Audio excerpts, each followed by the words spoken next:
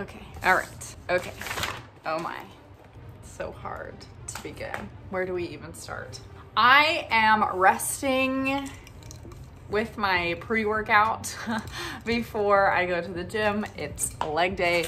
I wanted to talk about one of the 3 clerkships I haven't spoken about before, so I'll start with obstetrics and gynecology, or OB-GYN, which is how I will be referring to it throughout this video. The tips that I have moving throughout the rest of the clerkships, just as a disclaimer, are a little less broad because my tips for medicine and my tips for surgery, I feel like sort of encompass a lot of the things that you need to know going forward into the rest of your clerkship. So if you haven't seen those videos, I would recommend watching them, even if you're starting with something like OB-GYN, neuro, or psych, because I talk about, even in the peds video, I talk about how to take a history, how to be helpful to the team, ways that you can like show up and be present in ways that are good for your learning, but also helpful for the team. The rest of the clerkship videos are gonna be more like specific clerkship-based tips because these ones are more specialized, less general, and so there's less like general advice. So starting with OB-GYN,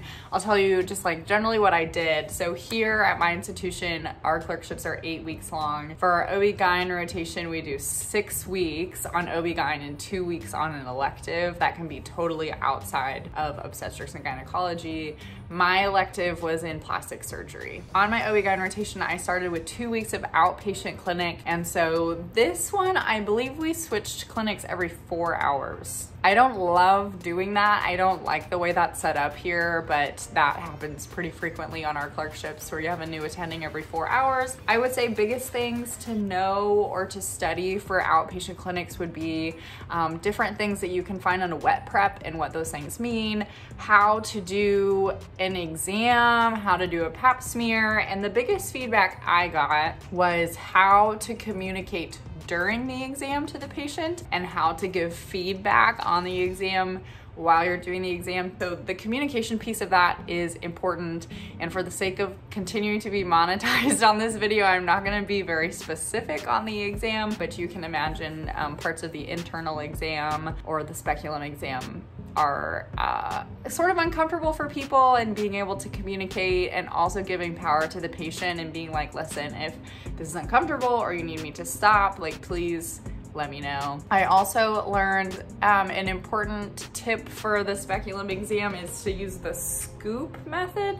So more posterior pressure than you expect to help push the thing into view that you need to look at. So I would say learning the exam is a big thing that you'll learn, at least in the outpatient setting. You might get to do things like colposcopy. That is important. I would say other things that you'll see commonly would be like, you'll see a lot of like vulvar pathologies, and you'll need to know how to treat those things, as well as like breast complaints and like pre-pregnancy things, prenatal things, pregnancy things, knowing how to counsel a woman who is pregnant, what milestones you need to be meeting for pregnancy, knowing the labs that you need to get at each visit for pregnancy, and when you need ultrasounds and those sorts of things. So knowing the milestones for pregnancy is also really important. On the obstetric side, some physical exam things that you'll probably learn are gonna be like measuring the belly. So if you have a tape measure, you can bring it, but also there's plenty of tape measures to go around, so you can just borrow one. You might also learn Leopold's maneuvers to like figure out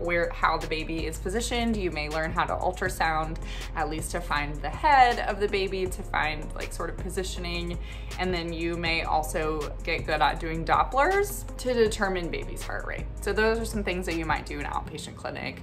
And then after that, I did my 2 weeks on plastic surgery. I was on L&D nights. So labor and delivery, I started on nights and then I went to days. So on L&D nights and days, basically, I just learned how to deliver a baby. So learning how to deliver early will make your L&D experience better. I would say get involved as much as you can, as early as you can. Get to know your patients early, make sure everybody knows your name.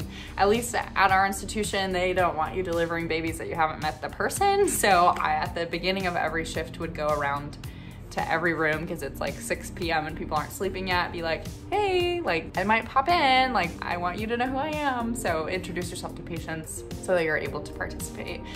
You may be able to participate in delivering the placenta really early on. Ask lots of questions.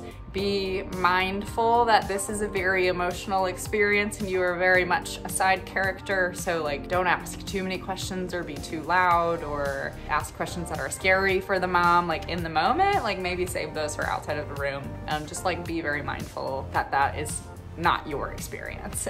Even though it's a really great learning experience, I think just like understand when to ask scarier questions. As far as L&D goes, there's a lot of sitting around for us, so be ready to study and those sorts of things. You may learn to do a cervical check, you may learn to do amniotomies, although we did not do those sorts of things. And then you may also participate in C-sections at this time. So if you like the OR and you have like a partner, you may be able to split C-sections versus just like normal, quote, normal deliveries. Finally, at my institution, I did gynecology oncology. You can either do benign gyne, which would be like fibroids and things like that.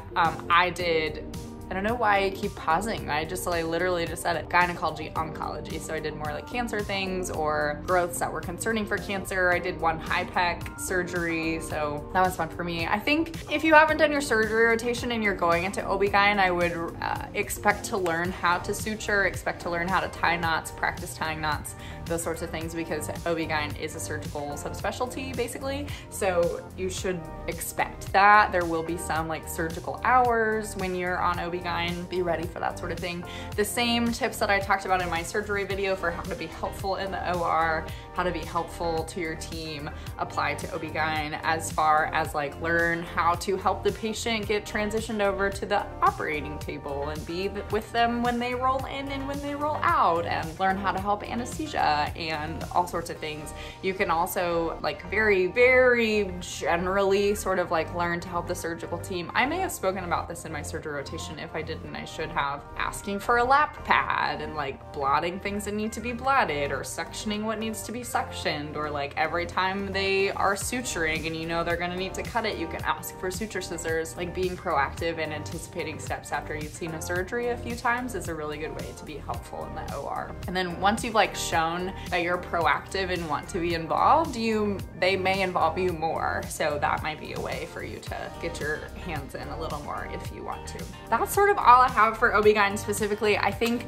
a lot of it is just like specialized knowledge, but there are some like physical exam things that you'll learn on OB-GYN, which are interesting and cool. Enjoy. I'm gonna go do some squats now. I'll talk to you later, bye.